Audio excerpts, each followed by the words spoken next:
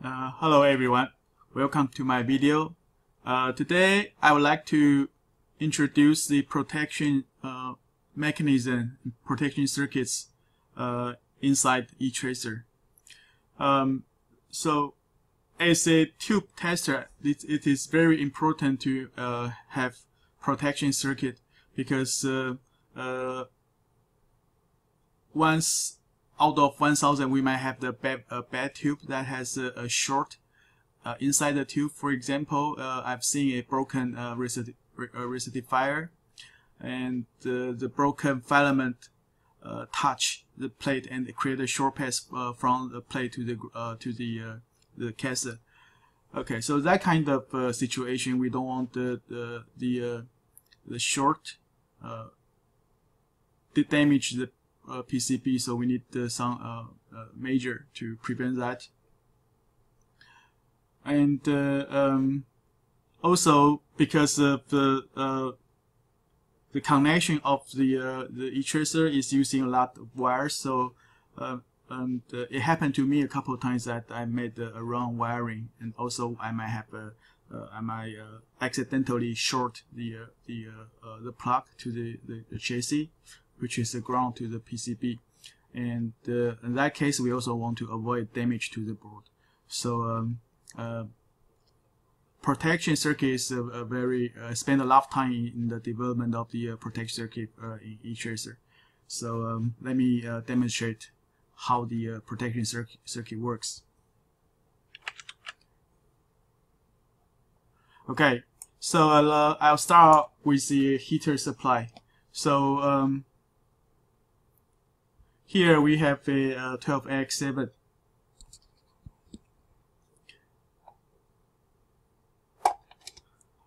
Plug in, download the configuration file, connect, and turn on the heater. Okay, so here we can see the heater supply is turned on. The voltage is close to 13 volts here. The current is 0.2 amp. Okay, so now I disconnect the heater. So these two terminals are the output of the heater supply, and I'll short circuit in. Okay, so we can see the voltage dropped to 2 volt and the current is 6.2 amp. Okay, so there is a current limit circuit built in etracer. So the etracer relies on the protection circuit inside the buck controller used for the heater supply. So the buck controller, it's a DC-DC controller. It has built-in current limit circuit, and as well as over temperature protection. So under normal condition, the chip will never blow up. And I also have a 5 amp slow blow fuse connected to the output of this heater supply. So in a rare case, if there's something happened to the DC-DC converter, there's also the fuse will act as another layer of protection for the heater output. Okay, so now let's move to the negative, the protection circuit for the negative supply. So let me connect the 12X7 for testing.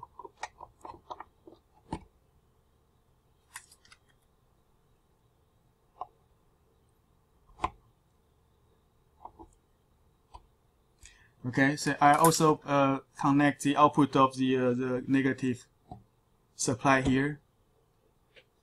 So later I can short it to ground. Now let's start curve scan.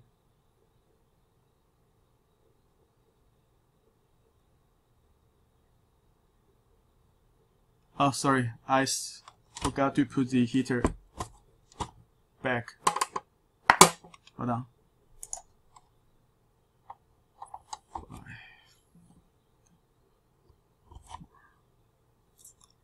Okay, so we need to wait for the heater to heat up.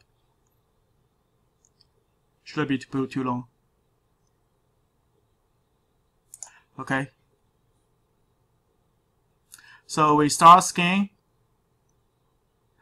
So now I'm going to touch the negative output to ground. Okay, we can see the output is erroneous, but after I release the I disconnect the negative output from ground, the curve is normal again.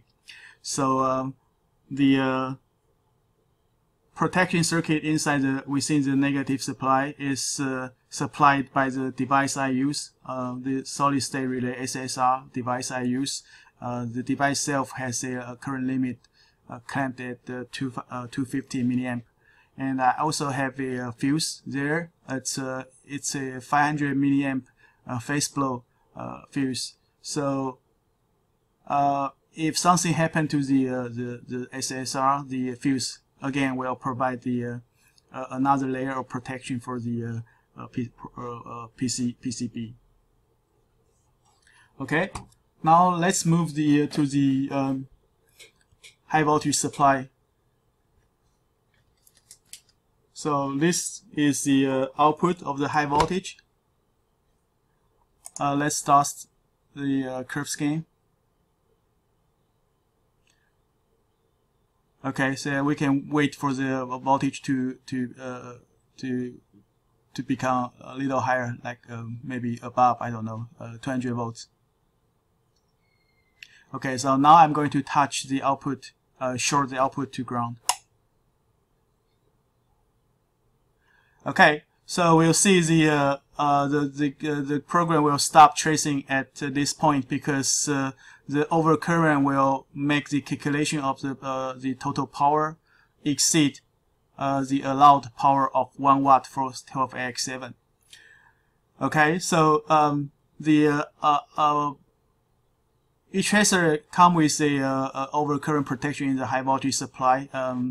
I claim the output current at around 400 milliamp. Yes, 400 milliamp. And there is also a fuse, a 500 milliamp slow bulb. It's a very expensive one because it's a high voltage fuse. So it's like I don't know, $6 for each. And there I use 2 for both high voltage outputs. So these 4 protection circuits are very basic. It protects the output from short to the ground. And also I have put a lot of diodes in the output of the 4 supplies to avoid the cross connections of the outputs between the outputs. For example, someone might accidentally short the high voltage output to the negative output, or short the negative output to the filament output, or the combination of it. So there's a shortcoming with that approach because for example, I have a diode connected to the output of the heater supply, so that's why we need the compensation value here. I need to compensate the voltage drop of the diode, and also there's also a diodes in the high voltage output. So in the program, I need to compensate that as well. But overall, this kind of hardware protection architecture is, I believe, it's mandatory. We cannot we cannot afford without them. Okay, so I think the protection circuit in the etracer is very complete, and it makes the tester really robust. So I hope you liked my video. I will see you next time.